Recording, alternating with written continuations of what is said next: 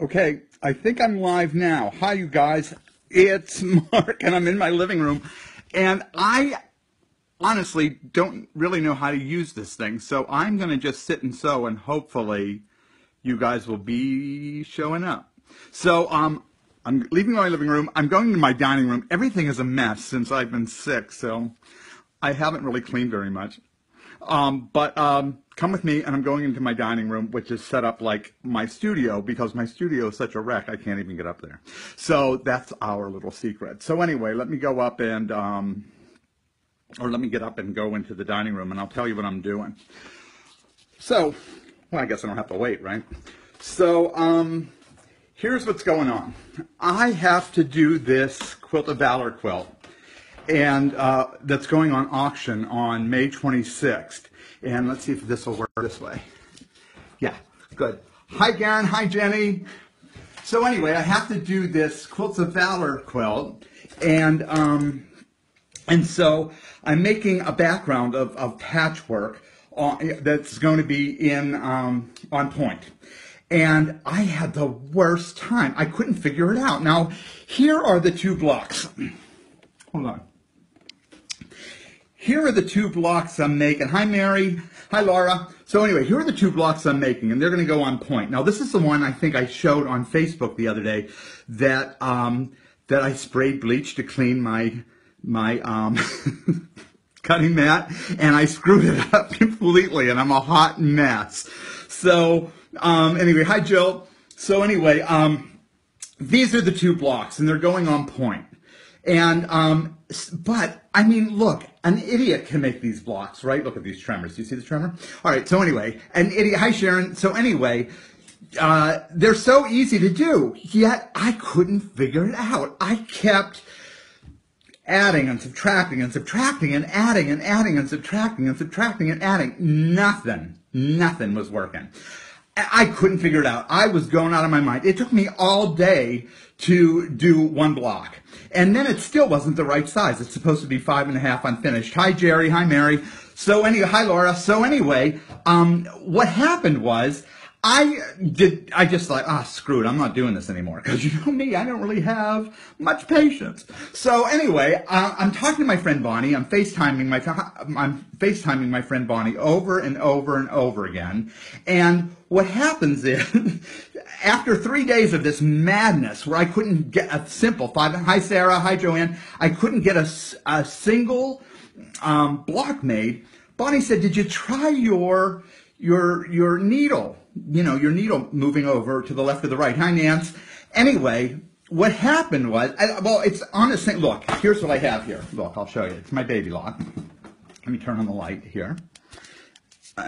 Whoops. Yeah, there it is. So, I don't even know where the damn thing is. Okay, so you see, it's a single hold foot. So look, I know that my needle moves. I know that my needle moves. Hi, Mary. Hi, Lorelei. Hi, Sue. Hi, Steve. Stevie and Darlena and Dory. So anyway, I know that my needle moves, but I didn't know that it moved with a single hold foot. I only thought it moved like, for the zigzag. So, listen, I've been using this machine since, Fred Flintstone taught me how to use it, and then forever, this baby lock, which I love. It's the Aspire. It's an older model, but if you can pick one up, even used, it's great. Hi, Linnell. So anyway, I started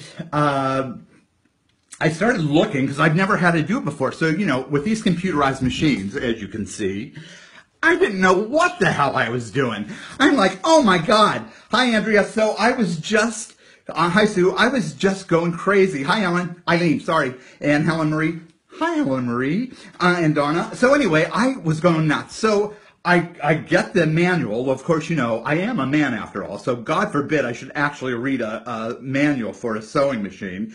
And here, don't you think that when I had my machine service, my every 8-year service to get it cleaned. Hi, Willa and Donna and Linda Lumdabono. I thought that I would, that it would just be set to where it always was. Hi, Desiree and Bobby. So anyway, can you guys see me?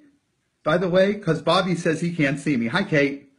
Oh, yeah, Kate can see me. Okay, so somebody's seeing me. So anyway, Um, so the door behind me is not, that's going to be a glass door like this one, but it's not done yet. It's not painted yet. So anyway, hi Elizabeth, hi Irene. So anyway, it was that when they cleaned my machine, they moved my needle by 1/8 of an inch. Hi Andrea and Adrian and Dory and Donna. So nothing was working. So everything was off by 1/8 of an inch, and I thought I was going nuts. Well, finally I got it. So let me show you what I'm going to be working on today. You know, I have to do this, and as I said, it's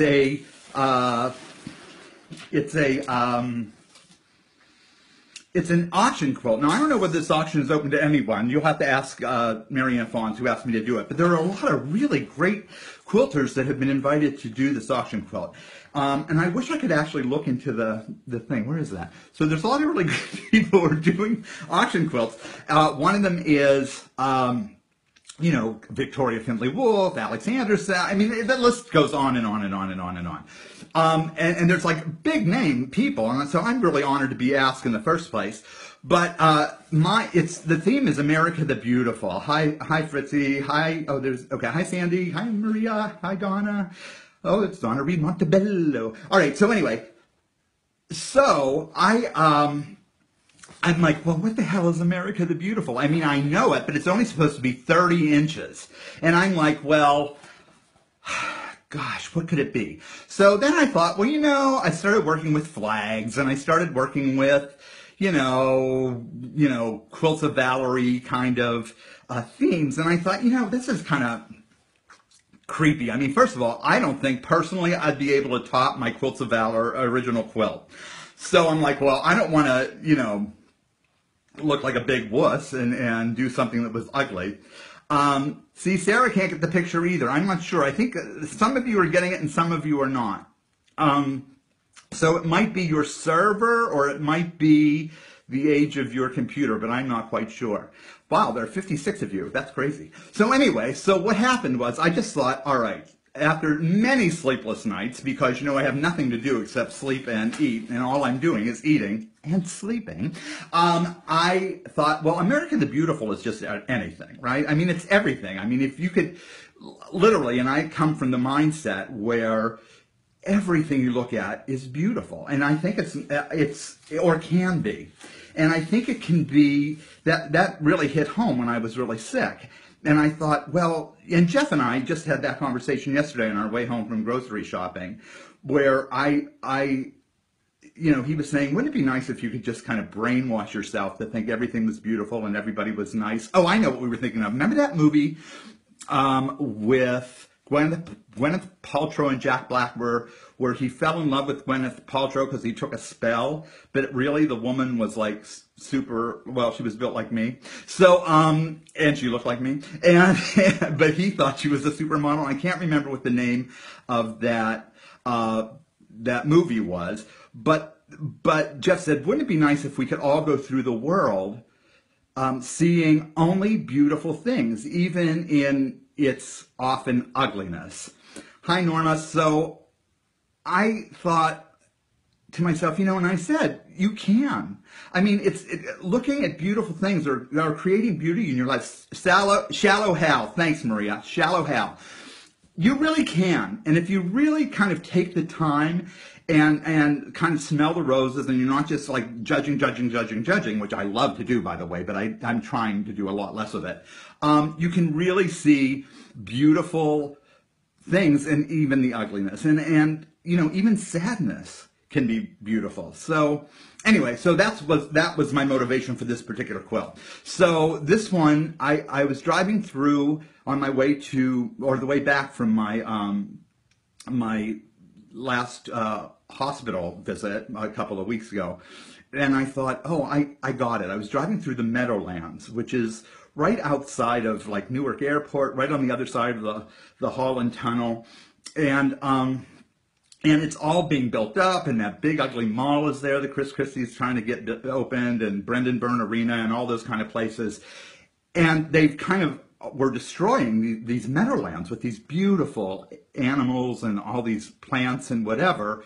So I decided, hi Patricia, hi Andy, and Andrew Dighton, and PJ, and Mary, and everybody. So anyway, so I remember going through there when I was doing my last pilot for this show for CBS in Manhattan, and every time I would go through the Meadowlands, the train, I would see these great, amazing animals or birds. So I decided that my America the Beautiful was America the Beautiful preserving the United States, preservation. So my quilt is going to look like this. Now this is a copy because this is what I'm going to be doing and this is a secret, so nobody's supposed to know, so it's just us, so don't tell a soul, because I'll know if you're told. So anyway, this is going to be the pattern, for instance, and this is 30 by 30, but this is going to be my, what's the word? For my applique, all right? So the background is going to be this on point, don't forget. This is easy stuff with this kind of like bluish gray and this gray. And then this is, hold on, I hope you can see it. This is my applique. So that's what it's going to be, and they're in different colors. The applique, the leaves on the top are gold. The cat o' nine tails are kind of a brownish, like a baby poop brown, and of course the crane is going to be white. So on that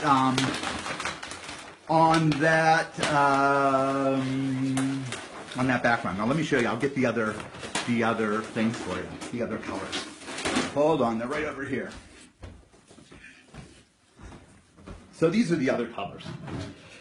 So this is going to be the leaves, and this is going to be the cat o' nine tails, and of course the background. So, and then of course the white, of course.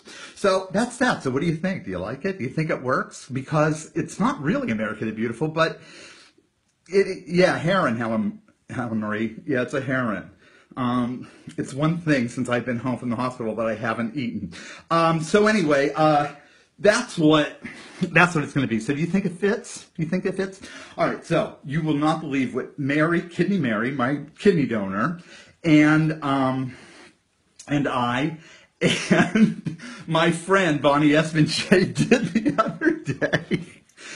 You're going to die when I tell you this, but I can't help it. So I'm working on this project that is now another secret, but it's something that I'm doing for love and not for a magazine, not for anything, just because I want to do it. And that is, Patricia, that is so not too hard for you. It is so not too hard for you. This is so simple, an idiot could do it. Thus, I'm doing it. All right, so I said, listen, I called up, I don't know where I was on my way home from something, and I called, I left a message with Kidney Mary, and I said, I'm going to be there in an hour, be ready. And then I called my friend, yeah, you know what, Sandy, I thought that's true. It is my interpretation of what they asked for. Sorry, I'm skipping back and forth, I'm trying to read and talk. And you know, I don't like slowing down my talk at all. But anyway, yeah, it is my interpretation, and I do think America the Beautiful is preserving our lands, especially when, you know, the government wants to start fracking the state parks or, you know, the national parks and all that kind of stuff. It's just gross. So somebody needs to speak for them. So anyway, and you know me, I'm always speaking for something. So anyway, so I said, get ready. And then I called my friend Bonnie, which is so George Jetson, because Bonnie is a little older than I am. I think she's 70, maybe just a little bit older than that. But Bonnie and I are like George and Jane Jetson. We never, ever speak on the phone, but we speak every day on FaceTime. And I would prefer talking to people on FaceTime. And so we talk every day on FaceTime. So I called her from my car, and I said, you know what, Norma, I do too. I like that it's not literal. So I may be the only one without any red, white, or blue in it, right? But you know what? That's the breaks. And maybe that'll help boost my money, you know, the auction for Quilts of Valor Foundation. Now, and I don't think, Donna, I don't think the accidental bleaching works for me. It doesn't work for me. You guys, remember I told you I was cleaning my I don't know, cutting mat, and I sprayed a little Clorox bleach, and these were all sitting on the table. I had piles of them and all my fabric strips and stuff already cut, and I got this, what almost came out, I got this stuff all over my quilt blocks, and now I'm starting over from square one. But anyway, hi Alicia, nice to see you. I haven't seen you in so long. Hi Susie. Hey, it's nice to see you. It's been a long time, and she's going to be 69 in a couple of weeks. Age or position? Oh, sorry. Anyway, so oh, happy birthday, Pat. I remember it was your birthday, but you're 300, right? No. 69. Happy birthday. So anyway, I got them ready, and so we're getting in the car. Guess where we went? We went to this place in Bartow, Pennsylvania, which is just a little north of Philadelphia. And we went to the National Shrine of Saint Padre Pio, which just killed me. Now, it was the funniest thing. It's just the funny. What Linda Lumdebono says that my approach starts an important conversation. Linda Lumdebono, what is my approach? Because I just need to get the damn quilt done. What is my approach, Linda Lumdebono? Anyway, I think that. So anyway, we go to this shrine in the middle of nowhere. Now, apparently, there was this family whose daughter was healed through the intercession of Padre Pio, which helped him become a saint, which is all kind of blah, blah, blah. And Padre Pio, frankly, I've seen a lot of stuff on him. He's not really warm and fuzzy, and he kind of made me a little, I don't know, a little uncomfortable, maybe because he was just so dictatorial. But he was also had this bilocation thing going on, that he could be two places at one time, and all this kind of, Catholic hocus pocus and mysticism, which I love and abhor. But anyway, I took these two. Hey, you, Amy Bell Bueller, why don't you come over? I'm just going to be sitting here. Come on over. You're not so far. Anyway, so we go there, and we see this most beautiful, and by the way, it's in the middle of nowhere. It's really just acres and acres, and then this shrine in the middle of nowhere. And the last time I was there, they had his confessional, and I just wanted to get a relic, right? That's what I wanted. Now, I thought relics were, I thought relics were pieces of like bone or pieces of cloth that they wore or whatever. Well, according to the Catholics, there are 3 degrees. There's the first degree, which is a piece of bone or, his teeth or his head or something like that. The second one is something that he actually owned, like his habit or his Bible or his table or something like that. And third degree is anything else. So if you touch a piece of fabric to anything else or just bring it into a shrine, that automatically becomes a third degree relic, and you'll see what I'm doing in a few weeks, I hope. But so that was that, and so here I am taking Marion and Bonnie to this place, and they had the most beautiful stained glass window, which we thought. And as we got closer, it was all this diachromatic glass. It was a mosaic, but it was mixed with mirrors, and I thought, what a neat thing to do. Because it looked like you could see right through it, but you were actually seeing behind you. It was really, really beautiful. But then we went in. They have a museum of his, he had a stigmata, which of course I always prayed for when I was a kid. But also I'm, gay kid. I don't want blood all over me. But anyway, although it would be kind of an honor. But anyway, so we went in and we looked at all this stuff, and they had a first-class relic. So I touched my fat quarter of fabric, and it was a peppered cotton. I put a peppered cotton fat quarter on a first-degree relic of St. Padre Pio, and then we left and we went to the Emmaus Bakery, which, by the way, it's right off of 78 in downtown Emmaus, who have the biggest donuts you have ever seen in your life. And I ate 2 of them while I was sitting there waiting for Bonnie and Mary to make their orders. And then I bought 3 more and brought them home to Mr. Electric. And I had to put them in the trunk because I would have eaten them all the way home. All right, so anyway, I'm going to start quilting, and I'll talk to you about some other stuff. And, this is really, here's how I'm doing my piecing. I'm doing it more like a barn raising. So I am actually sewing my little strips to my larger strip, and then I'm cutting them, and doing the same here, cutting them, and then adding these strips on. So that way, so I first do this one, where I do two sides, and then I do these two where I do one side, and then I add my sides, and that's it. It's a really super easy thing, and I'm thinking that maybe I will actually finish the damn thing, because, oh my God, this has been a nightmare. But okay, so I have to finish it because it's due May the 15th. Otherwise, I'm going to have Linda Lumdabono, Bonnie, and my friend Amy Belbuehler over here to kind of help. All right, so this is the tremor I'm talking about, and this is, you know, honestly, I don't really get tremors like this badly. Sometimes I do, but of course today that I'm on this thing, I am. So anyway. Oh, Mary, I can't wait to hear your donut story. Oh, Violet, let me see. Mary wants to see Violet. Violet! Violet's the smart pug. Come here, bye. I don't know, she probably ate all of Tulip's food and is now just sleeping. She's here. I don't know why she's not coming out. She's sleeping. She's somewhere around here. So anyway, I'm just going to sew this. Now, you know, because it's not my quilt. If it were my quilt, I'd be flying through this damn thing, and I wouldn't be using a little, I put some tape here, some painter's tape, to keep my 1/4 of an inch. And I did that mainly because I told you how I couldn't get the right seam allowance. So now, but because it's not mine, because it's going to be, you know, auctioned off, I feel like it has to be perfect. Like, I'm going to be with all these, like, really great people, and I'm kind of screwed. You know, they're all art quilters and stuff like that. Here's me. I've built my reputation on being a smartass. You know, and so, anyway, that's that. Oh, hey, do you want to see my the cross stitch that I designed? I'm almost finished with it, and I'd like to get your opinion as well. So could you hold on for 1 second? Thanks.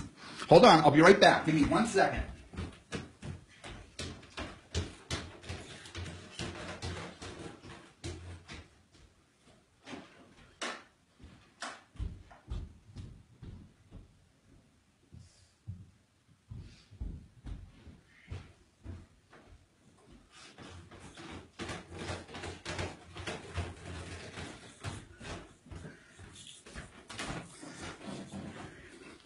Hi, I'm back. Hi, Reno. So anyway, let me see where that damn Violet is. Hold on. Violet? Violet? Come here. Come on, Violet.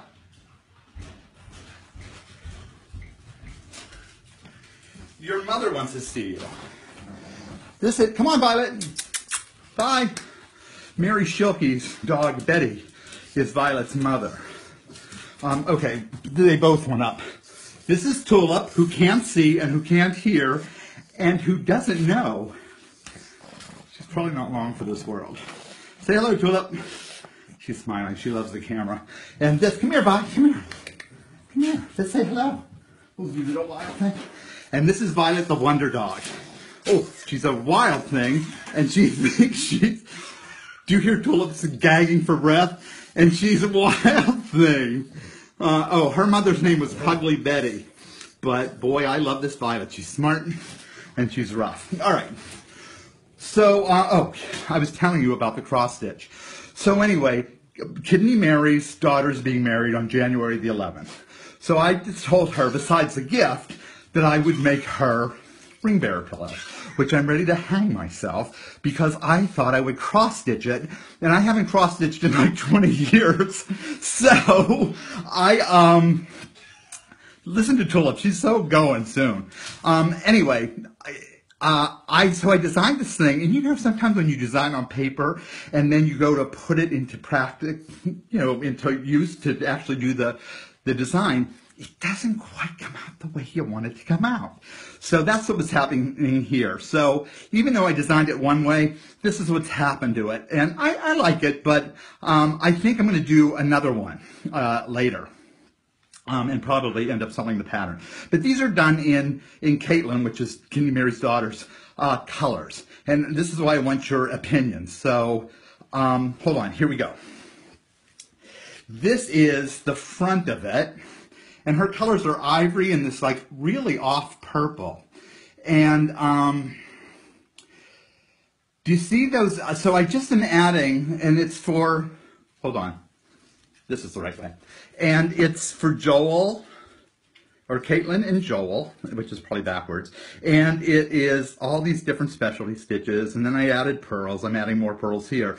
But this is where I bought little seed beads to put in here. And I love these hearts. They were so easy and fun to do. But these and, all these are specialty stitches, but they're really easy. I mean, you could do it. And so when I do my next one, you can do it along with me. I'll just put up the pattern and you can do it with me. But anyway, so there's this part in here that I had wanted to put beads in. Now the beads really matched almost perfectly Caitlin's bridal gown dresses. But when I got them home, I wasn't quite sure that I liked them myself with this. So I'm going to put a few down. And of course, I've got no quilting done, and this is still due. It's not like the date has changed because I'm on here. And I'm only going to be on here for a couple more minutes. I thought it would be kind of fun. So these are the little purple seed beads. And I thought I would just, and I have the damn shakes today, which just make me angry. But I thought I would just put them, oh, where the hell are they? Oh, there we go. I knew I couldn't be on this thing for long without swearing. All right, so I thought I would just put them all the way around, and I want to know what you think. Do you think they actually match? Take a look. Can you see that? Where are we? So do you think that purple matches? They're a little darker than these anchor threads that I used. Do you think it matches? And by the way, can I just tell you this? That anchor thread sucks. Do never ever use anchor thread. It is the shittiest thread I've ever used in my life for a cross stitch. Sorry, anchor, but it like pulled apart. It shredded. It just made me crazy. And I just hated it. And all the way through, I'm like, that damn Caitlin, she needs to get a different color for her gown. And if I ever do this again for anyone, which I doubt it, so Mary's daughter, Jill, better not be getting married anytime soon. But I have to tell you that I'm going to have the bride pick different colors. I don't know. So Melissa, you like the open space. That's interesting. I don't know. I don't know. I kind of like something breaking it up a bit. I don't know. And, Carrie thinks they're a little darker, too, but she thinks that looks good.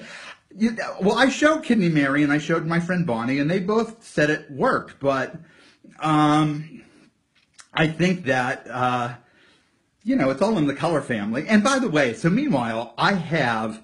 Yeah, Patricia, I will never use anchor threads again. But it was the only thing, because Caitlin's gowns for these bridesmaids are so beautiful. Marcia Hahn said, hi, Marcia. Marcia says she doesn't like it. I mean, she likes the plain space, too. Well, and don't forget, there's going to be, silk ribbons coming out of here to hold the damn rings and blah, blah, blah, blah. Now, here's what I'm planning to do with this, just so you know. I am going to make a pillow, but I'm saving, that's why I put all this fabric here. I'm actually saving the fabric and folding it in and then putting a different backing on this, right, for the little pillow. And oh, by the way, as Jeff Turner says, you're obsessing about this and nobody's going to look at the damn pillow anyway, and he's absolutely right. So anyway, so I'm going to fold all this fabric under like a package and then put a different backing on it, like a cheap, like a Joanne Z fake linen or whatever, right? But I'm going to hand stitch it, and I'm also going to put a little border on it. Now, here's why. Because after the wedding, I'm going to deconstruct the pillow, and that way I have enough fabric to stretch it and frame it, so that way Caitlin and Joel can put remember their wedding as a result of having this in a frame hanging on a wall somewhere, as opposed to a pillow that you'll never see again. And for marriage number 2, we could always get rid of J, or the C. So I could just put another star in there. Isn't that neat? So it's never going to go to waste. Anyway, that was, you know, Stephanie, clear beads might work too. Anyway, that's what I'm going to do. So, you know, Marty, I was going to put the dates and then, I don't know, maybe I'll put them somewhere. I'm not quite sure. But I do like the framing idea. And that's really about it. So it's now been a half an hour and I haven't sewn anything, but, you know, I just wanted to check in with you guys and say hello. And again, I want to thank you all for all of your support and your donations and all that kind of stuff while I was in the hospital. I got to tell you, this damn thing just knocked me out, and it doesn't look like it's clearing up anytime soon. At least I have my words back, because for the first month or so I could talk, but I couldn't remember anything. So I'm going to hold the rings on with this pretty silk ribbon that I bought, and it's the same color. It matches this.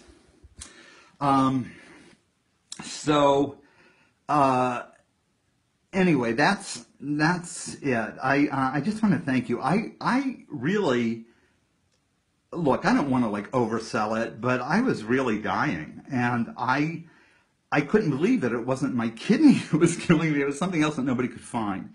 And it really does, you know, people say, why are you always on Facebook and blah, blah, blah. You know what?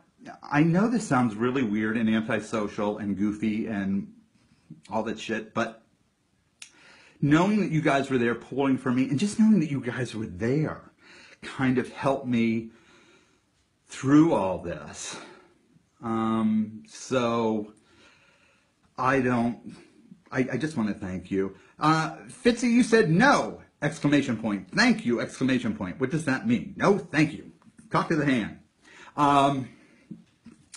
Anyway, I'd like to do this again, and I'd like you to know if from you guys, and you can just email me and let me know if you'd like to do it again. And you know, I have to get my quilt done, and I hesitate to just start quilting because I feel weird. But I don't. You know what? To hell with it. Just try 15 minutes of it. If it's too boring, then just hang up. God. All right. So that's that. So some of you say with beads, some of you say without beads, and so you just have to write and let me know. Now I'm going to try to put this thing up here. No, see, that's too high. I want you to see what I'm doing, but okay, to be worked out, because I don't think this really works so well. Now you can see my machine, but you can't see anything else. And who the hell wants to look up there? I mean, that's like looking up somebody's skirt who's wearing iron underwear. Forget about it. Yeah, maybe Fitzy. That would be good. That would be fun. A coffee clatch in the morning. And of course, you know, during the week and even during the evening. I mean, I have no life. I'm just sitting here shaking and eating. All right, so now I'm going to just do my thing. I'm just sewing these. Oh, by the way, you know, I'm doing this Nandu tea, which is this needlework from, I don't think it's down here. Oh, yeah, it is. Hold on, I'll go get it. It's needlework. By the way, don't you just love Aurifil thread? This stuff is like butter. Honest to God, I love it. And this Aurifil thread, the one I'm using, I ran out of the normal color that I used to piece, and I put in, like, from my set, from the Mark Lipinski basic set, I put in another color that I don't really use all that much, and it matches perfectly, which is fabulous for the quilt, but not so good for the old man who can't see squat when he needs to rip it out. All right, but it's beautiful. I'm like in shock. So anyway, I'm doing this thing called Nandu tea, and Kidney Mary and I last week just drove to this place in Washington, New Jersey, which is really a neighboring town. It's right around the corner, and we were looking. I was looking for a stained glass store. Oh yeah, Kathleen, Mr. Electric holding the laptop for me. Oh yeah, that would work. Yeah, look at all the Lambertville ladies from here who are here from the slow stitching movement. Really, really nice. It's nice to see you all, and I miss you. And by the way, next April is when we're going to have our next slow stitching getaway. I've already talked to Lambertville. So anyway, so we went because I wanted to learn, and you might remember if you saw on Facebook that I wanted to learn how to do those, oh, what the hell are they? Those charms that all the crafters, I mean, you can't swing a dead cat on Etsy without seeing 500,000 of these damn things, but they're glass charms that you put whatever you want in them, and then you kind of solder around them. You've seen them. I mean, they're everywhere, and they've been everywhere forever. But I am one of these guys that needs to always have a class. I like to see how it's done first, and Craftsy or YouTube or all those things, they just don't do it for me. But anyway, hi Mary, Kidney Mary Eichler's here. Hi Kidney Mary. You just missed the story about St. Padre Pio that I drove you to, but I'm telling the story about going to where we went a couple of weeks ago. So we went to this stained glass place that I knew of. It was the only one I know of around here. Who, by the way, how old do I look? Jesus. I have to give up. I thought I bleached all this stuff out, and I'll get back to Kidney Mary, but I bleached all this stuff out to make my beard and goatee purple. So I thought that it would grow out. So when my purple left, I was just left with white. And here's the thing. It's grown out.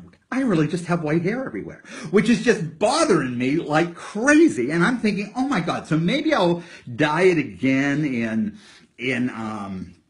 I don't know. Maybe I'll do it the color of my original hair, or I don't know, but I'm looking so old, and I am going to have to get some plastic surgery, like this, like the pull here. I need these pulled. I need these wrinkles out. Look at this. Look, you should always have your camera high. That's my point. So maybe next time I'll look more youthful. Or I need to get those, I don't know. I'm going to get a paper clip or something, a binding clip, and put it back here. Look how younger I look like this. Look. Speaking of facelifts, I was looking at the trailer for My Big Fat Greek Wedding 2, and Andrea Martin, who is my favorite actress, had work, and honest to God, she looks like a hot mess. She completely ruined her face, and it just kills me because I love her. I would not have recognized her if they didn't have a little chyron saying Andrea Martin. So you cupcakes better not get any facial surgery. It's okay if I do, because look, I've worked with celebrities so long, you could see their veins and their muscles because they've been pulled so tightly. I have so much fat that I can only be pulled so much. So that my issue is either getting fatter to get rid of all this, and who gains weight in their forehead, but if there's a way, I'll find it, or I'm going to have to just, whatever. Suck it up. All right, so anyway, we went to the stained glass place because I wanted to learn how to make them. Well, of course, Kidney Mary signs up for like 17,000 years of classes of $500 a pop. And but while we were there, this Japanese woman was there taking classes, and she's so pretty and just so sweet. And the ladies that were there were really sweet, like quilter sweet, like nice ladies, not like crabby or anything. And she, although we certainly have those in the quilt world, Jesus God, oh my God. So anyway, because sometimes you just can't do anything right. But anyway, she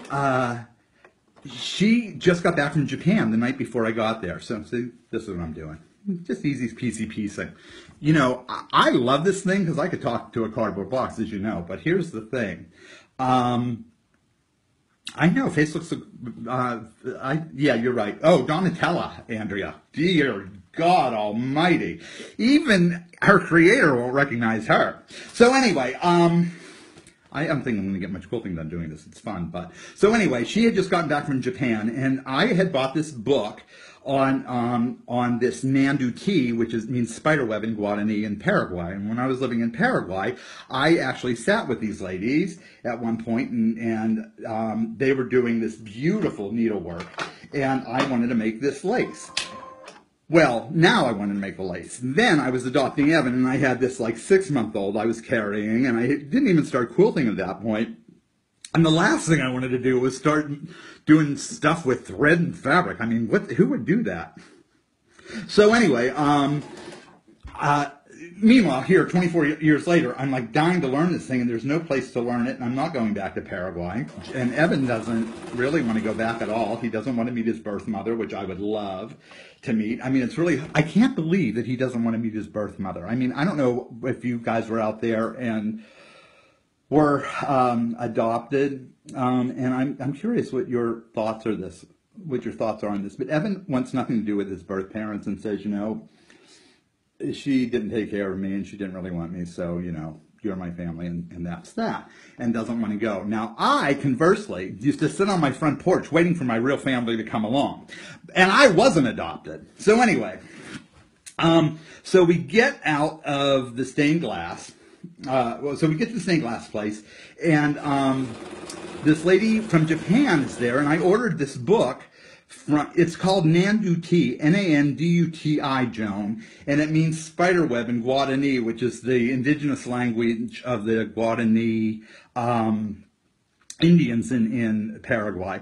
It's also, interestingly enough, the Spanish brought this lace-making technique called Tenerife, I guess, or that's how one lace maker said it, but she's a little full of herself. I've always called it Tenerife. But anyway, they brought it to Paraguay, and then the Indians picked it up, and so they kind of made it their own. So anyway, I bought this book. There's only 2 books. One is boring as hell. You want to kill yourself, and it's it shows some stuff, but it's more. It reads more like a. I don't know, like a college dissertation. And then this other one is clearly, in all the Japanese style, just beautifully written and colorful and all. But I don't read Japanese, so I couldn't even figure out what size thread they were using. But I said to this lady, listen, she's Japanese and she just came from Japan. I mean, she's American, but she just came from Japan. I said, do you read Japanese by any long stretch of imagination? I mean, because, we're all from somewhere. I always say I'm Polish and Italian, but God knows I don't know anything except the swear words. So she said that she did, and so I brought the book to her on Saturday, where Mary was there making some stained glass, and so she was able to tell me what I needed. Now, she told me that I needed number 8 DMC thread. Which is great, because I just bought, a whole rack of other thread that is not number 8 DMC thread. Oh, there's Evan peeking through when he was an adolescent. So now I have to get number 8 thread, which is killing me. Oh, and here's like the beginning of some of the stuff that I was doing. Hold on. Can you see that? It's just kind of weaving through it. Do you see? I don't know, maybe that's not a good angle. Let's do it this way with the light. So you just kind of create these circles, and then you just weave your fabric through it, or your thread. This is I can't figure out how to use this. So this is a little thick, the thread that I'm using, and the DMC is thinner. And my friend Bonnie Espenshay's husband, Ralph, he made this great frame, just like they have in Paraguay. And I love that you have to lace it. It's so primitive and so neat, and sometimes, in line with the slow stitching movement, it's really about getting back to the basics, and that's why I really was interested in doing this. And I may even publish a little article on it that I had written in the Slow Stitching magazine, which, by the way, is coming out in October, and it's due to the publisher by July, and I'm almost finished with it, and I just have to get people paid and all that kind of stuff. And I have a couple more articles to write, and that's that. So look for it on your shelves in October. So anyway, yeah, it's not really a slate frame, Patricia. I don't know. Did they call you Pat, Patty? I can't remember. So anyway, she was able to tell me, she was able to read the the Japanese and told me. So now I'm looking for, number 8 DMC. It's like $3 for a tiny little ball of this stuff. And I'm like, oh, well, I'll just take one of each, right? Because, I am a hoarder after all. And then it ended up being like $500 or $600. So I'm flat broke. And you know what? I even said to my friend Bonnie, I am not buying one more thing other than groceries and gas until I can get back to work. I'm really not. I mean, and I'm one of those guys, I don't put stuff on credit cards. And I never have since I was 23 and I got caught in that, that anything that isn't rude or calls me 300. All right, 400. I'm just not going to do it. I'm one of those guys who I have to say that I can't. Oh, bye, Rachel. Thanks for coming, and I love you, and we should have lunch soon.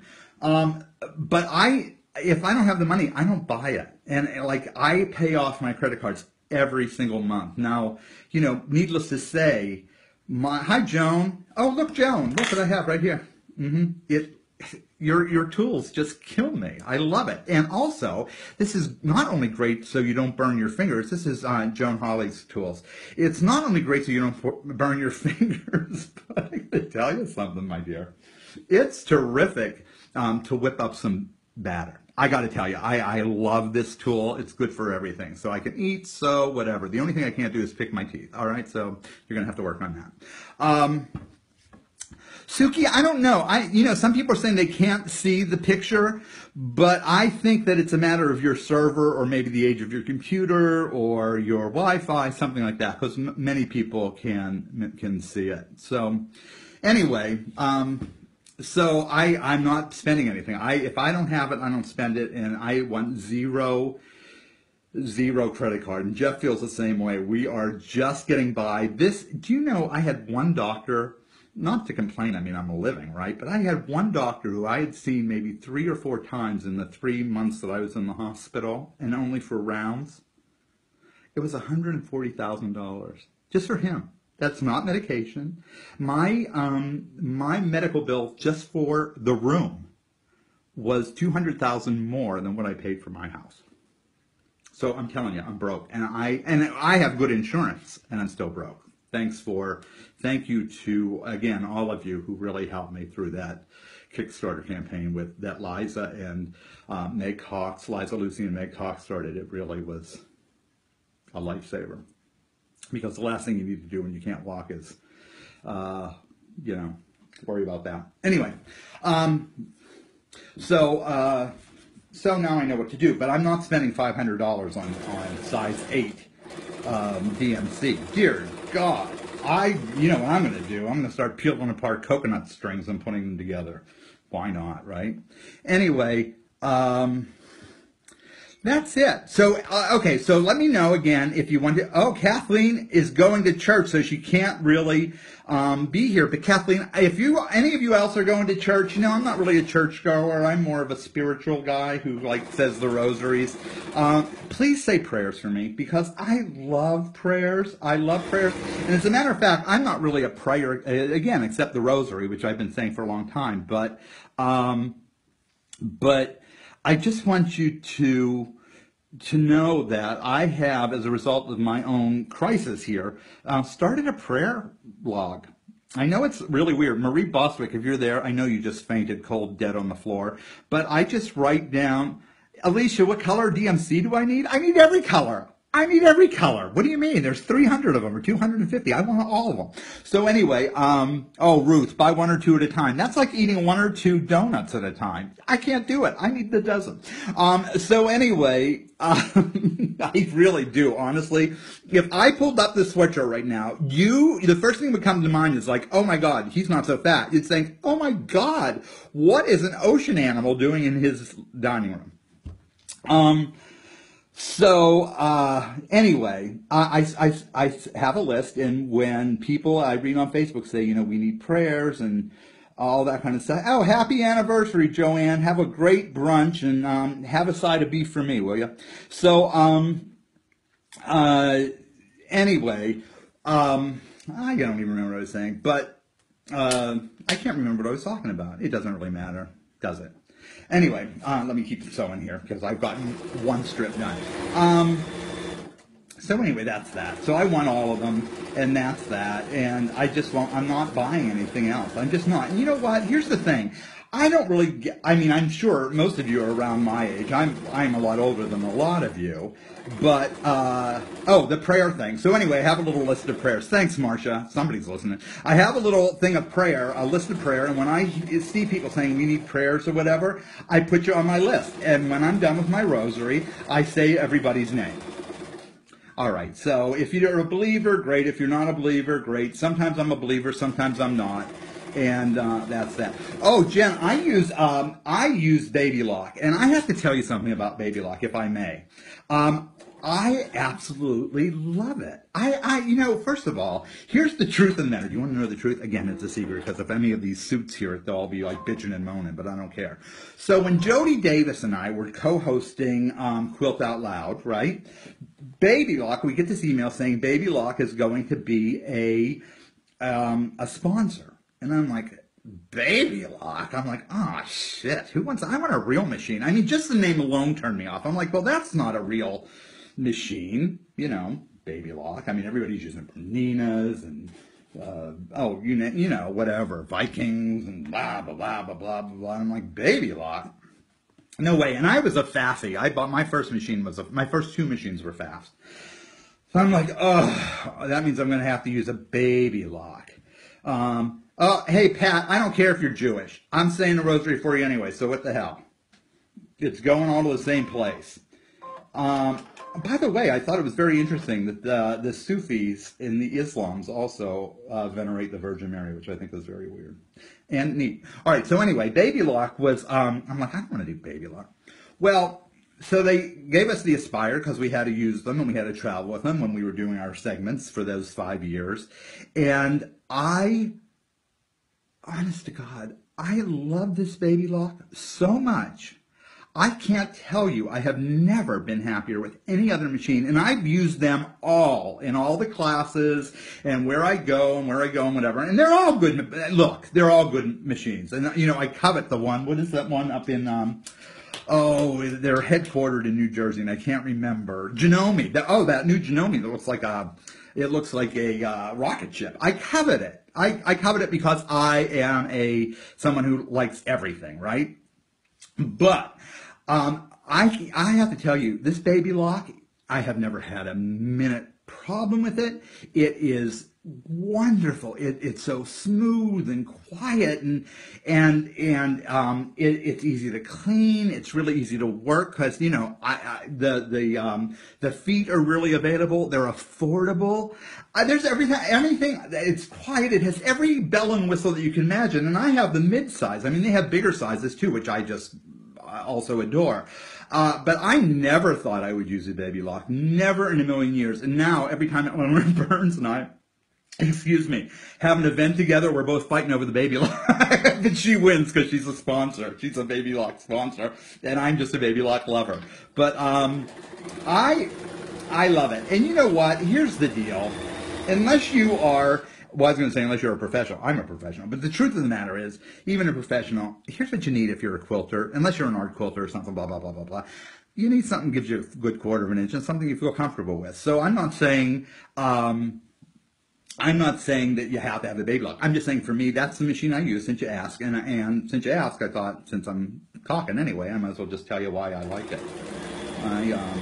And you know, that's funny. Who says they have the vintage? Oh, Helen Marie, you like your vintage singers. Well, I have a couple of, what are those things called? The featherweights. You know, I have them redone. My friend Amy Bell Bueller, if you're still here, she repairs them and helps clean them and stuff like that. And I have never used it. I just keep it like it's this trophy. And then when I was in North Dakota teaching, this woman named Willa was there, and she had hers all... She had all hers like pimped out, you know, with like, it was purple and navy. Oh my God, it was absolutely gorgeous.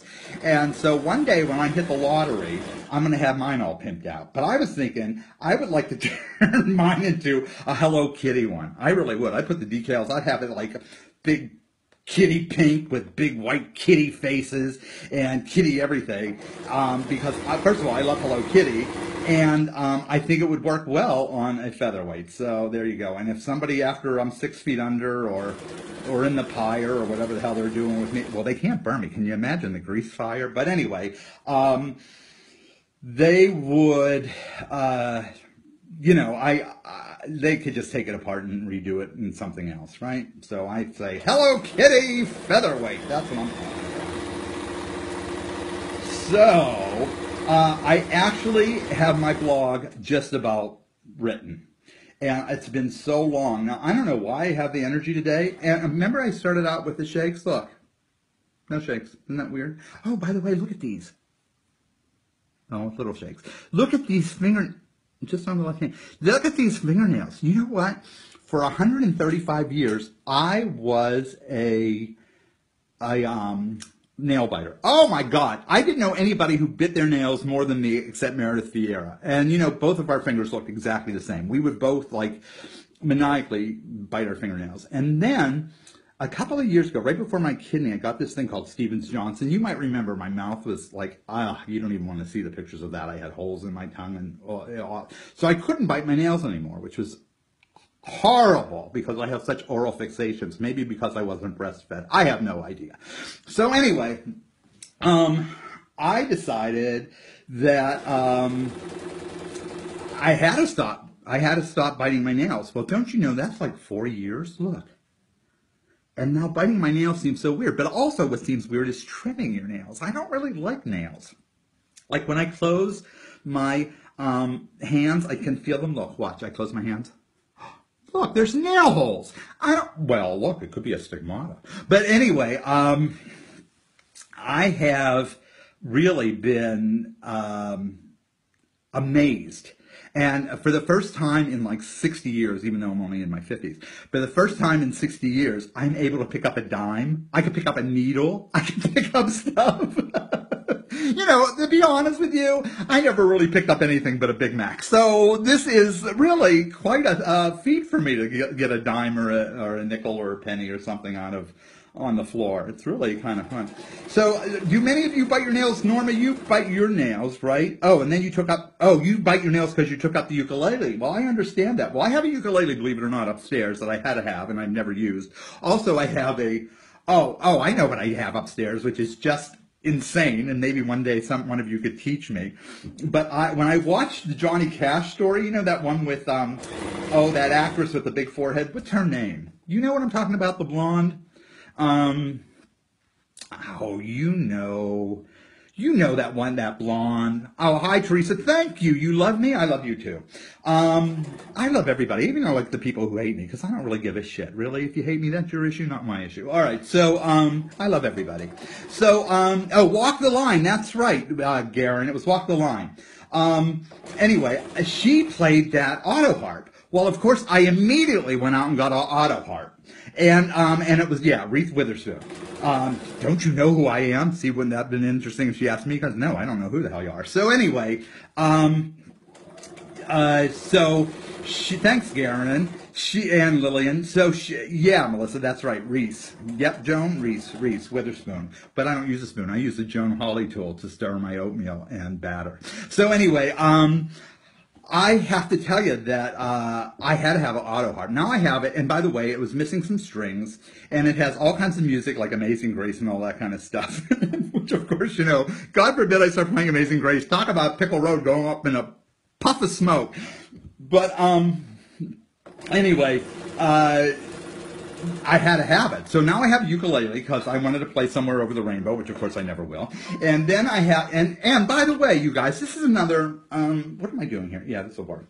So, this is another thing I want to talk to you about. It's really about that, you know, you never know many of you don't know this, but long before Mr. Electric, I was in a long-term relationship with someone in the 80s and early 90s, well, it ended in the very early 90s, who died of AIDS. And I remember when he was in the hospital the last time, and he said to me, he was laying there, and he made this agreement with the doctor to stop all treatment because, at that point he was way beyond, the typical age stuff. He was starting to get cancer, and they were going to amputate his private parts, and I mean, it was just ugly, and he had no weight. He looked like a corpse as it was. And he said to me, and we had already broken up before that, but we were still close, and I was at the hospital even when he took his last breath. But he had said to me, you never know the last time you're going to put on your blue jeans. You never think about, oh, this might be the last time I put on my blue jeans. And that always stuck with me. And so I hope that sticks with you, because you don't know. And so you got to do what you got to do. And so I want you to do that. Oh, Joyce is frozen. Joyce is frozen. What? Shall I sing the song? I don't know. I don't know whether I can do that song. Honestly, I can sing the song to you, but I may have to just start screaming. I've had it. Oh, by the way, Linnell, yeah, Pittsburgh. We're thinking about Pittsburgh, but on my blog I have something very special to show you, and that will be coming out either tonight or tomorrow, so make sure you see it. It's about Pittsburgh, and it's something that Karen Montgomery sent me, the famous sculptor Karen Montgomery, and I love it, and I can't wait to get my hands on to do some fun stuff with it. Anyway, guys, oh, let it go, let it go. And sometimes that's an earworm, isn't it horrible? So anyway, you guys, some of you are freezing, some of you can't see me, some of you got, if it's not working, just hang up and come back if you're interested. Anyway, that's that. Anything anybody wants to talk about? Any questions you want to ask me? Ask me a question, and I will be happy to give you an answer, because I'm just doing nothing but sewing. Andy, I would love to move to California, but here's the deal. I have property, a pool, three floors, a basement, in a great neighborhood, an expensive neighborhood, in a old house, over 100 years old. It's an old farmhouse. If I got top dollar, I couldn't afford 300 square foot apartment in California, not for where I want to live, because I don't want to live inland. I want to live like in San Diego, or right outside of San Diego, or San Francisco, something like that, and it's just impossible. So what am I going to say? So I know, Cindy, Sin, it is killing me. Sinho says I have a lot of energy today, and I'm actually hearing myself, and I'm thinking this is how I used to talk when I wasn't sick. Here's what's going to happen, and I can tell you right now, it's early. You wait. By 2 o'clock, I am going to have my feet in traction, and I'm going to be dead asleep. That's what's going to happen, because that's what happens. Oh, now that Aardvark is closed, what quilt shops am I going to? Well, none.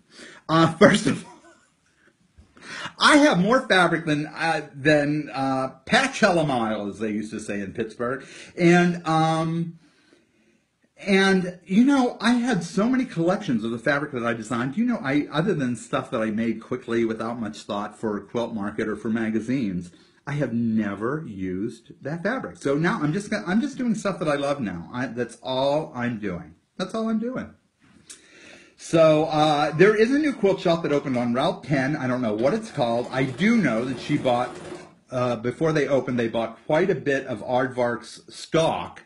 So if you're a fan of Aardvark, you're going to love this joint. And if you're not a fan of Aardvark, you might not like it. But, I think it's a good idea to start a new shop. So she's in Hanover. It's in Hanover. I don't know what it's called. I have not been there. So my closest shop would be Pennington, which is a little over an hour from me. And I love quilting. I think it's called, what is that, Pennington Quilts? Is that what it's called? Yeah, I love it. But I just can't, it's just far from me. It's far. Also, I have so many projects that I'm working on right now. I don't really need to go. And the projects that I do for, it's called Sew Jersey, Alicia. You like it? You like it, huh? Maybe I'll have to go. Elizabeth, I'm from the west side of Pittsburgh. I grew up in Crafton Heights and then moved when I was in 10th or 11th grade out to the Hankey Farms, Oakdale area. You know that area? And I graduated from there. I went to all Catholic schools in Pittsburgh, St. Philip, Canavan High School, Bishop Canavan, and then finally West Allegheny, which I love, which I was afraid to go to West Allegheny because it was a public school. And you know, for like 13, for all those years, the nuns kept saying, listen, if you can't make it here, and if you're bad here, and if you don't quit talking, we're going to send you to the public school where all the bad kids are. We don't have to keep you. You pay tuition, which of course, so when I went to, okay, Alicia, we can meet there. And Helen Marie, I like Old City Quilts, but that's like 2 hours for me, and that's really too far. I just can't go there. I went there once with, with Bean, because I took her. She won an auction, and part of her auction was she got to spend a couple days with me. We did a shop hop, and we went there, and I loved Old City. It was just so far. Anyway, when I went to the public school, I have to tell you guys, and excuse my French, but I was scared shitless because here's this gay boy going to this like public school out in the farm areas. At that time it was farm, now it's suburb, and I was scared to death. And as it turned out, I was the bad one. How do you like that? Yeah, Budding Star is very close to me, and I'll go there in emergency, but they never really have any. I shouldn't really be saying anything. They don't really. I have more fabric than they have, so I'm not going. And also, when you design quilts and stuff, you want the modern stuff, the new stuff. So you contact the manufacturer if you're going to be doing it for a magazine or whatever. And that's really the only time I design quilts now at this point. As a matter of fact, I think I'm going to sell my quilts. I have like a gazillion quilts, and I don't want them. They're just sitting around, and I know that Baby Dumpling isn't going to want them. So I think I just need to get rid of the damn quilts. That's what I think. So anything else? I love the Dakotas. I was in North Dakota, and I was in, where was I? Was I in Wyoming, I guess? Yeah, I loved it. Just loved it. Do I have any advice on how to sell my textile designs beyond Spoonflower? That's interesting because I think that, well, don't get me started because now you're going to hear all this shit on here.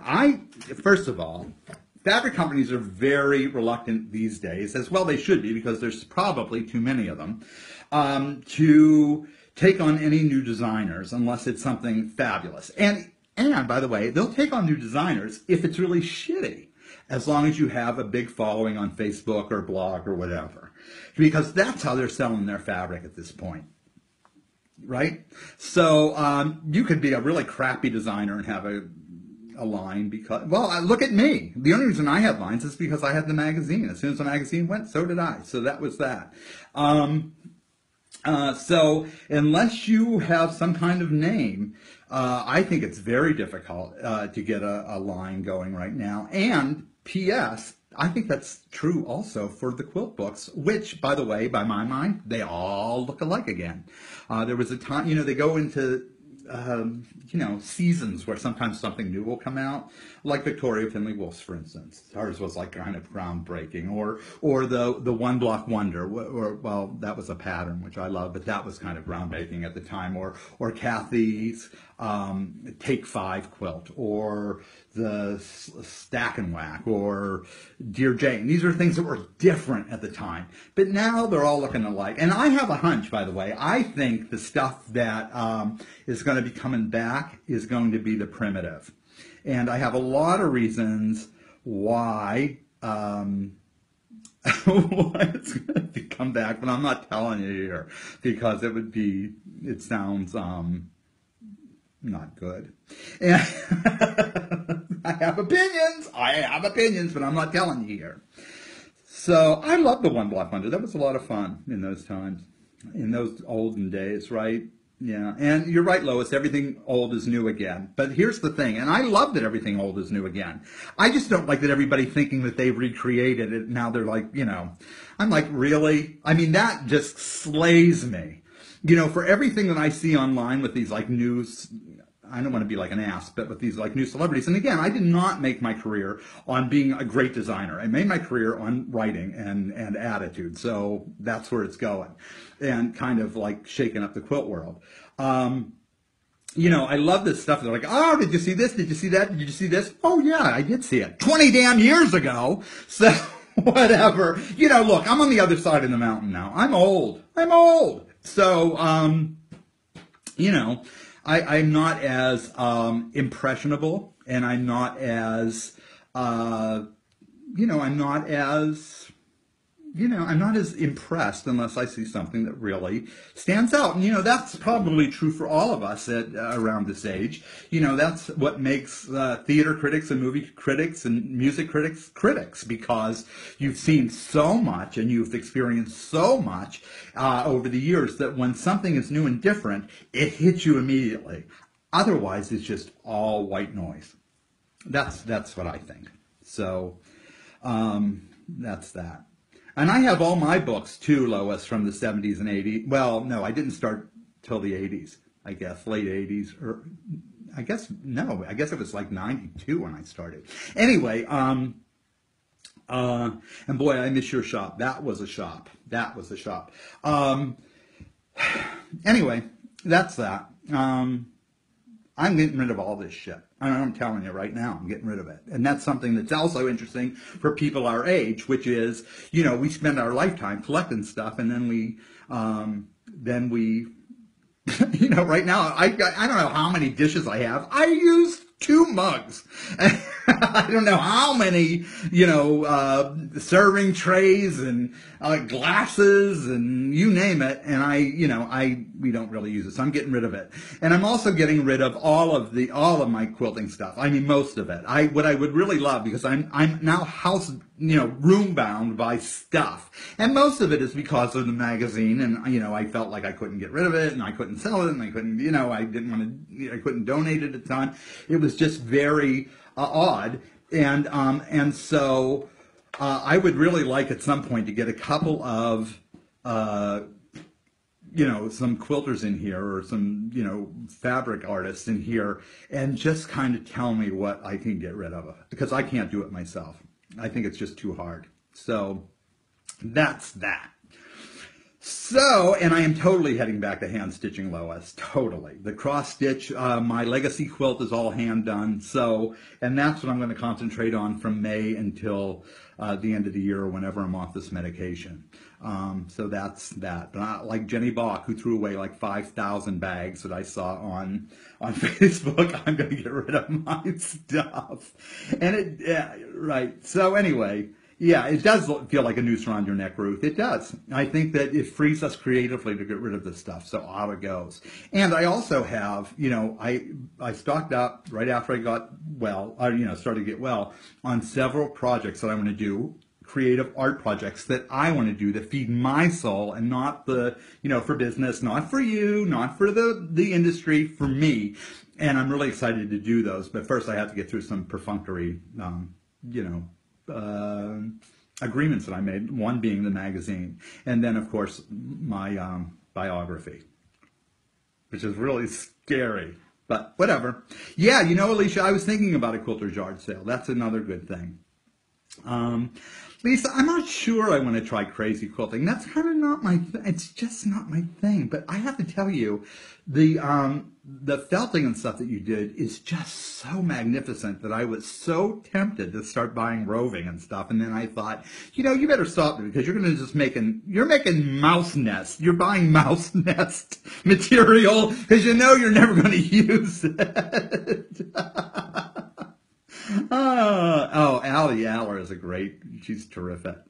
Oh, so anyway, my dear, I was only going to talk for a half an hour, and it's an hour and 12 minutes. I could probably, Mary, you still have those magazines? A lot of people do. A lot of people still have the Quilter's Home, the original, the ones that I did. It's interesting, because I have one copy of each, and I looked at them the other day. For me, they were okay. They were great for what they were, because they completely broke the mold. But I don't know. I'm in a different part of my life now, I think. Donna, he's fine. He's living about a half an hour from here. He's working. Going to be going to school again in the fall, and He's okay. I'd like to hear from him more, but you know, he's one of those kids that doesn't call all the time. I went to college with a bunch of those kind of kids. I was not one. I was kind of addicted to calling home every 3 minutes. But yeah, that's him. So I guess if I hear, as long as I hear that he's not dead, if I look in the newspaper and he hasn't died, I think I'm doing okay. So anyway, that's that. So do you think we should do this again? I guess that's the question. And when would work for you? I think Sunday mornings would be great. I think it would be great. Maybe I'll bring some friends over too, and we'll eat in front of you. Trudy, your daughter's wedding picture. I am assuming I did. I mean, honestly, that was what, 8 years ago? I'll check. Do you remember what the article was for? Just write me privately. I'll check to see if it was there. Let's see. Anything else? Marsha Hahn, how's everything going with you? It's been so long since I talked to you. You know, I've always been a great fan of yours, so I'm glad to see you here. All right, Bonnie Green. Oh, there's Bonnie Green Espinchada. She's my partner in crime. She's the one that I talk to every day. And by the way, if you ever want to call me, FaceTime me. Do not call me. If we FaceTime, I can get stuff done. If you don't FaceTime, I can't. But poor Bonnie has seen me. Half the time I don't have underwear on. So, but she doesn't know that. So, oh, and I do have pants on now, just so you know. So anyway, that's that. Yeah, Andrea, I am into English paper piecing. As a matter of fact, I just bought some boxes because I'm doing this glorious color or this glorious hexagon thing. And I'm doing this glorious hexagon thing, and it is, I have so many fabrics now. I've just been collecting them. I'm going through my own stash. I was given some fabric by a dear, sweet little Morristown pickle. You know who you are. And she's here. And anyway, this is... so I have it, but you know, I've been on deadline with a lot of stuff, so I really haven't done it in several weeks or a month. So I have it all, and it's all organized. It's all ready to go. It's organized by color, and so so Jill Edwards, I'll be doing it soon. And actually, Joe, maybe I don't know who else is doing glorious hexagons. Maybe one day you want to come over and just spend a day doing it with me. I have the templates and the book and everything. So just come on over. Anyway, hi Karen Guterman, the author. I heard that you mentioned me in your lecture, and I just want to thank you. That was very sweet. It's nice when people say stuff. I try to always mention who kind of inspired me or got me started, but somebody said, you know, she was here. You know, they also tell if you're talking smack or throwing shade, but so you got to be careful. I got in trouble with, I'm not telling who, once or twice. So anyway, anyway, thank you. Who just planted? You planted cucumber seeds this week. Oh, the pickle recipe was from me. Yeah, that's a pretty good pickle recipe, isn't it? I have to tell you the truth. I like that. But you know, here's something that I want to try that I haven't, and that is cold pickles. Does that make sense? Rather than, you know, my grandmother used to make like sweet and sour, and they were hot, and they were put in, you know, blah, blah, blah, blah, blah. But there's some cold process, and I want to try that. Oh, Sherry, forget it. Honestly, I'm still in January. Honestly, Sherry says that she's behind in Glorious Hexagons. Glorious Hexagons may be finished in, I don't know, I'm thinking, well, I mean, realistically, maybe 2083. So that's what I'm doing. Oh, Jill, wouldn't that be fun if you came over? Wouldn't that be, I'll make some stuff and we can eat and do it, and maybe we'll get a couple of other people. That would be fun. I would love that. We'll have to make a date. Here's the problem. I just don't know when I feel well. Like today, I feel pretty good. But like, you know, this past week, yesterday or the day before was hell. I literally just, not yesterday, I think it was Thursday and Friday, I couldn't move. So, yeah, they were bread and butter pickles, Helen Marie, and I love the bread and butter pickles. Well, of course, why wouldn't I? Because it's just cucumbers with sugar on them. Yeah, I love them. You know, I also like cauliflower with sugar on it. You put sugar on it, Daddy's eating it, and he will brag about it. Also, you had been asking me about my bread recipes and what I used for the my grandmother's lemon cookie recipe, and for the what else? There was something else, the bagel recipe. So all of those will be coming on the blog as well. All right, so that's that. Boy, we've had tons and tons of people coming in and out of here today, and I'm thrilled that you were all here. Again, I could keep talking. I guess I could keep talking. What the heck? Oh, by the way, do you like this format, or do you think you might like Periscope? Or maybe I'll do both. Maybe I'll do one here and one Periscope. Who knows? I have no idea. But, okay, so let's see. So next Sunday at 11, I guess, is when maybe I'll do it during the week too, if I get bored. I mean, listen, I could talk, and I'm just working, so. Yeah, Joy, I really like lemon. I tried doing, no, Jill, I don't want to do cooking with Mark. The last thing I want to do is do a demo. Ugh.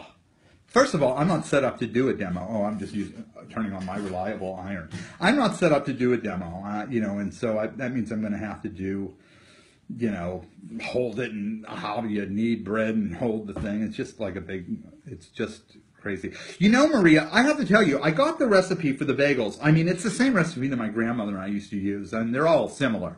But I took this recipe and then added my own thing. That I remember doing, and they were delicious. I have to say that I haven't had a really good bagel like that in years and years and years, and they're so easy, and this particular recipe only makes like 6 or 8, depending on how big you like them. So I'll share that recipe. It was really good. It was good. I love them. I need to make, good. So you think this Facebook thing is easy? I have to figure out how to get my fan page to know that it's here too. I mean, you guys, I just told you pretty quickly, but I don't know. I don't know. I forgot. I lost my train of thought, of course, because I'm just so damn old. But so this next time I'm going to make them, because Jeff ate them all. I only had 2, and Jeff had the rest. I think I'm going to make his favorite, which is, what is it called? Everything bagel, which I loathe. Garlic and onion and poppy seed and salt and all that stuff. I hate it. So anyway. Oh, by the way, you know what? I could also use this while I'm in transit. So, I mean, I don't mean while I'm driving. I mean, when I go visit Kidney Mary at her stained glass class, or I go to a new quilt shop, or whatever, we could all go together. So I'll just kind of let you know. So keep looking. I also think, if I'm not mistaken, I think there's a way that you can get alerts that I'm actually on or doing it, or there's a new one. So, again, this is live, and I love talking to all of you. Maureen and Peggy and Ruth and Mary and Joanna and Sherry and Helen Marie and Joan and Stephanie. I really... and everybody who's been here, Jill and, the works, Linda Lumdabono and Marcia Hahn, and everybody. So I love that you're here, and I just think it might be fun to do, so whatever. So if it works, then you could tell your friends. Can you subscribe, Linda Lumdabono? Did you see that somewhere? Oh, it does. Okay, good, Karen. Karen Evans Ennis. We'll just call her Key. She says that the alerts come up to click. So click. It's kind of fun. Judy wants to know if I ever made raisin yeast. Raisin yeast? Is yeast made of raisins? Is that right? I don't know.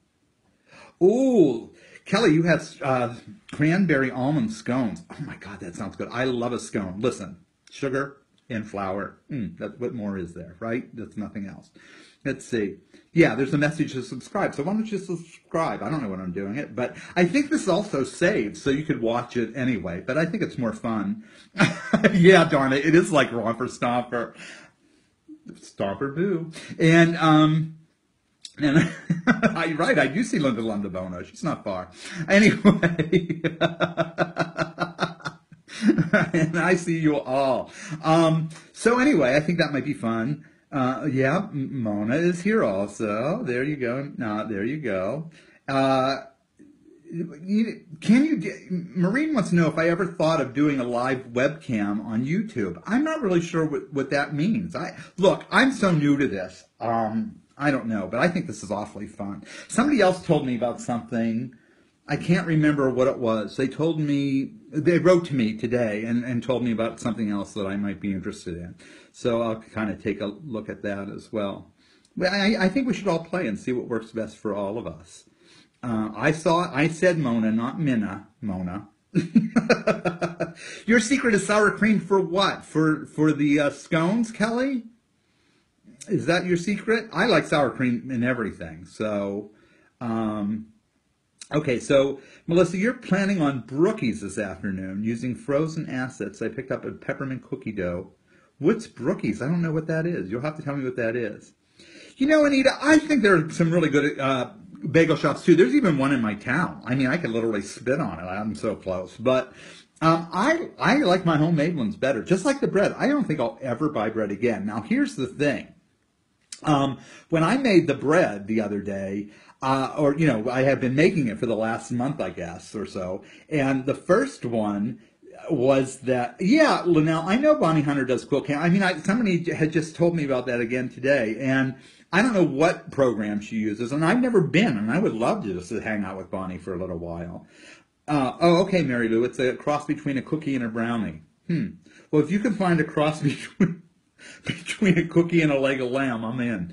So, I think that, so of course when I first started making the bread, I mean, we were flying through the bread. We were eating it every day with every meal, and then the same with the cinnamon raisin bread. No, I don't use a bread making machine, and I have a bread making machine, and Jeff has a bread making machine. You know, it was two households coming together 100 years ago, and now they're both antiques, and I don't like it. First of all, the loaf of bread is something I would eat with breakfast. But anyway, to say, you know, at first it was a novelty and it tasted really good and different. And so we were eating it a lot all the time. And now we're just not. So now, I thought, one of you told me that this bread freezes well, and it does, because we don't eat it fresh because we're not sandwich eaters, frankly. So, and it makes terrible, just for the record, the homemade bread makes terrible, this particular homemade bread makes terrible garlic bread. So we only use it for like breakfast and toast and stuff now. I just got a thing. I'm done. I only have 3 minutes before they're knocking me off. Anyway, I'll see you next Sunday for sure at 11 a.m. And this was a lot of fun. And thanks for being with me. And maybe I'll get 3 more strips done before now and next Sunday. So thanks for being here. I love you all. Thanks for spending time with me and watching me shake and watching me talk and watching me just whatever. And yeah, whatever. Now I think I've worked up quite an appetite, and that's that. And I still have so many more damn strips to do, and then I have to cut out that hair and all the stuff that I showed you earlier. Next week I hope to have the whole thing done, and I will be showing you. Actually, I'll be quilting it at that point, and I have another idea for the quilt. So that's it. So I guess they only let you on for an hour and a half. I love you all. Thanks. Stay in touch and let your friends know. I'll be here next week. See ya. Bye, everybody. Can you see? I don't know where the hell to look on this damn camera.